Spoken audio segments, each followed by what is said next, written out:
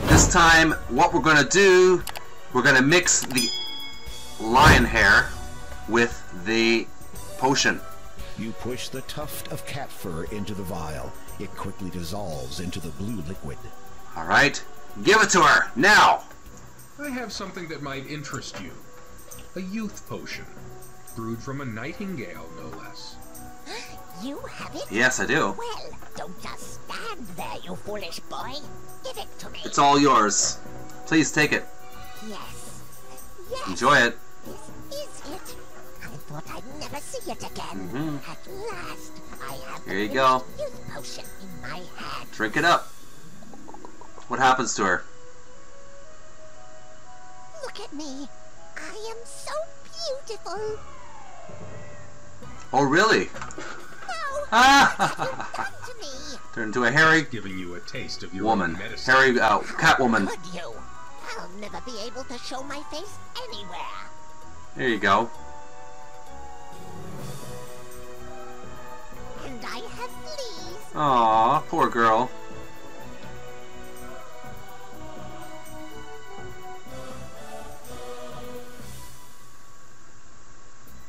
How bad is it? Let me see. Okay, I look ridiculous. Maybe if I could touch this. my eyes! Aye! Push her out the window. Serves her right. Hagatha's body is nowhere to be seen. I wonder where she went. How odd. Wow.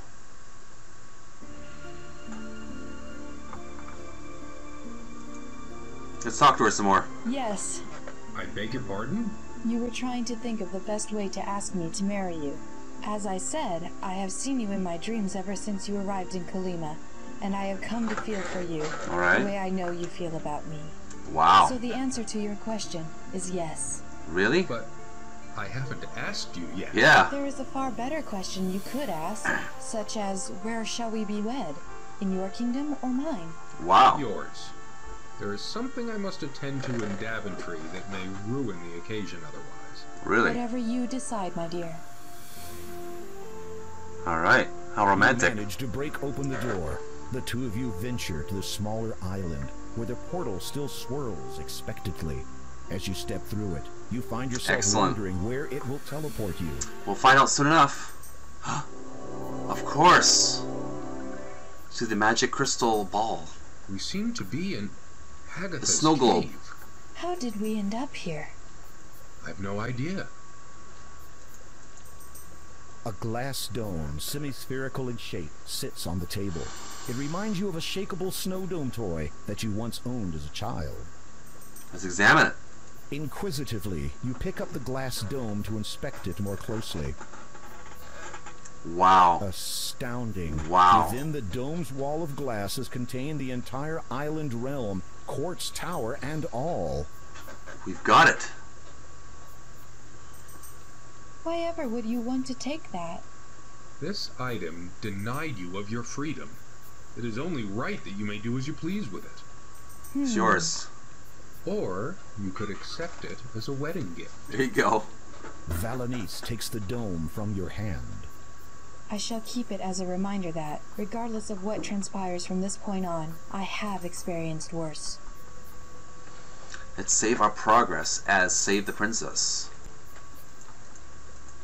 The iron cauldron is bubbling with a nasty smelling brew. A hot fire burns underneath. The skulls probably belong to unfortunate travelers who fell into Hagatha's clutches.